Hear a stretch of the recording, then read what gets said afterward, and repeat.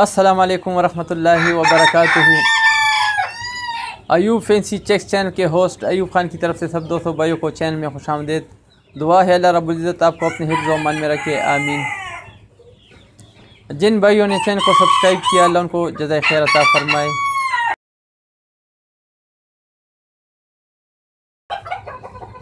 ہماری آج کی ویڈیو ایک اچھی مرغی کی خوبیوں کے بارے میں ہے۔ یہ مرغی اصیل، دیسی، فینسی وغیرہ کوئی بھی ہو سکتی ہے۔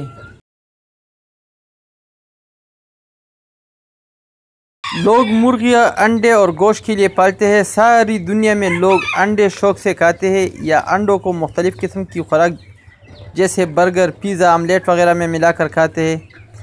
اچھی مرغی وہ ہوتی ہے جو سال میں زیادہ انڈے دیتی ہے اور انڈے دینے کے درمیان وقفہ بھی زیادہ نہیں ہوتا۔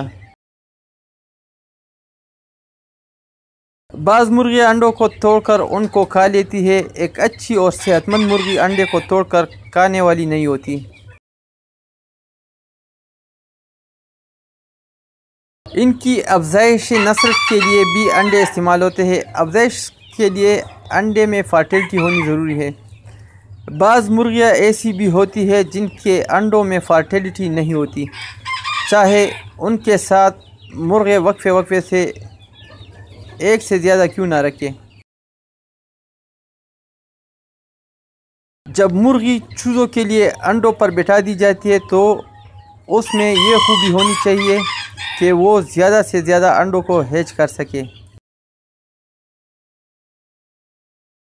ایک اچھی مرغی کی یہ بھی نشانی ہوتی ہے کہ وہ چوزوں کا اچھی طریقے سے خیال رکھتی ہے اور چوزوں کے بڑا ہونے تک ان کے ساتھ ہوتی ہے، کیونکہ بعض مرغیاں جو چوزوں کا خیال نہیں رکھ سکتی، شروع میں اگر ان کے چوزوں کی تعداد 12-15 تک ہو تو کچھ وقت گزرنے کے بعد ان کی تعداد 4 یا 5 رہ جاتی ہے، باقی چوزے مر جاتے ہیں۔ اس کی وجہ یہ ہوتی ہے کہ وہ چوزوں کا خیال نہیں رکھ سکتی۔ جب کھانے کے لیے وہ زمین میں پنجے مارتی ہے، وہ اپنے بچوں کا خیال رکھے بغیر وہ ایسا کرتی ہے، پنجے مارتے وقت اس کے چوزے اس کے پنجوں سے زخمی ہو جاتے ہیں یا بعض مر جاتے ہیں۔